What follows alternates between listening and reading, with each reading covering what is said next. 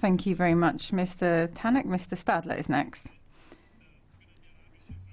The so-called Arab Spring, I think, has in fact worsened the situation for women in these countries. I wanted to vote in favour of this report, but what for me is unacceptable is number 20.